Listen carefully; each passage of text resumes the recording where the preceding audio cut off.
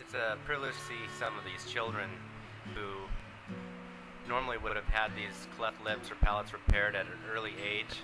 Some of them are as old as teenage years, and they're just now getting their cleft lip and palate done for the first time. It's very important that they get this done for social reasons as well as for speech.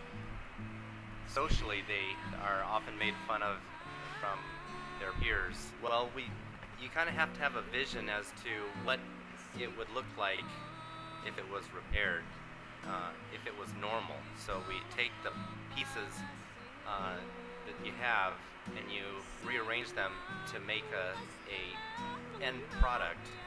Most of the parents that see their children for the first time after surgery are in tears. See smiles on these kids' faces, just the feeling that they can go into society being normal.